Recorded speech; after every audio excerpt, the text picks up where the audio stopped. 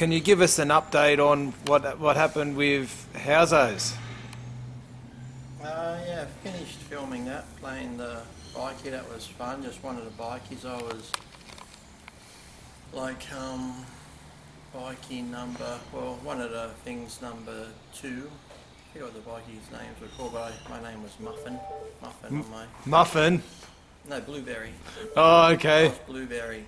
The other guy, Rick, who's in it, he was Muffin, so when I stand near him, it's like Blueberry Muffin. Had Blueberry sets instructor. Yeah, it was good. Got to meet Angry Anderson and that. He was a nice guy. And that's had a good chat to him because he knew me through another guy, so that was good. Had a good time. Had a few little funny fight scenes in it and stuff like that. So I think it's being edited now because I saw Paul Fennick, the main guy in it.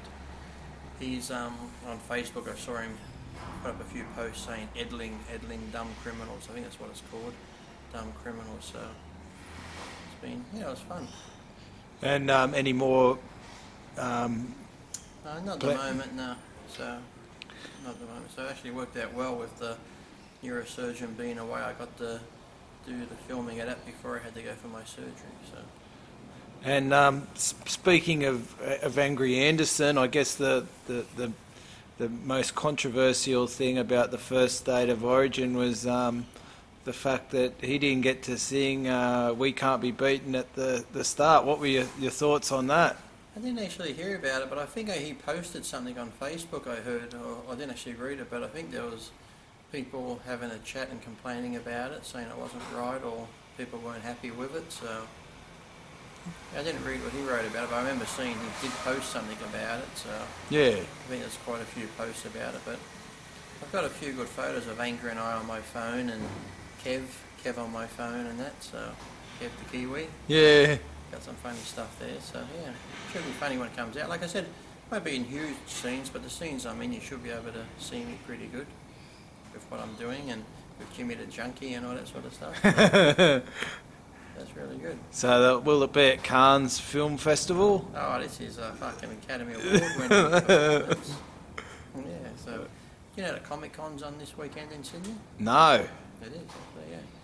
Because one of the guys who used to compete in bodybuilding, he's actually going to be there, and he did all the stunts for Mad Max and that. He was really good friends with my grandparents and knows me and that. And I was going to try to get down on Saturday to see him, but it might be too much to drive back down on Saturday because on Sunday I'm taking Jade and my mum and the kids to see Disney on Ice.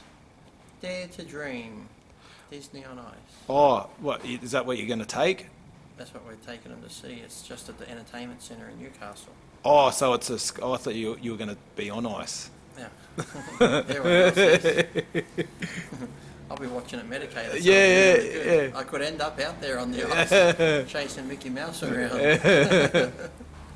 Please excuse that guy out there. He's on a bit of medication right now. Yeah. Yeah, so we're looking forward to it, aren't we, baby? We've got a big day next week, because you know what happens next week? Monday, cars getting serviced. Tuesday is seeing the doctor again. Got to go see the surgeon again. Wednesday, getting married. Thursday, cars getting detailed. And then Friday, I don't know, I guess see a movie. Yeah. I saw Jurassic World, it wasn't bad. What about Mad Max? That was really good. Yeah. Yeah. Like I said, the guy I know did all the stunts and all the fight scenes for that, and that was good. Did you see it? No, I have not seen it yet. Have you seen it? Yes. That was good, wasn't it? Yeah. Not much talking in it, which is pretty good, but the I I actually like the premise of how they had to get away from the place, and then when they got halfway out into the desert, they thought, oh fuck, we need to go back. So they had to turn around and go back.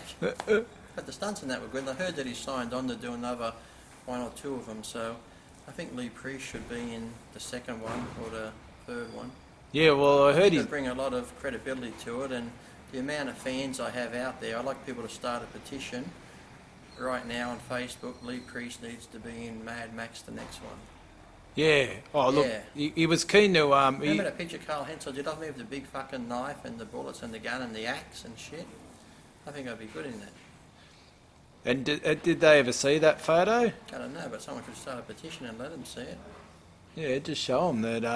Yeah, you're, Well, look at all the fans out there. Can you imagine if all my fans went and brought a ticket to see that? Oh, they'd be raking in millions. well, they said it was a bit of a flop. I think it's made over 400 million or more. So it's doing pretty good worldwide, actually. And here you go. Here's some little fans. Oh yeah. Part of my entourage. They're the ones that I get to go out there and sell the endones for me on the street. yeah. Well, if they get caught, they I just they'll say just they get stole it. from the medicine cabinet.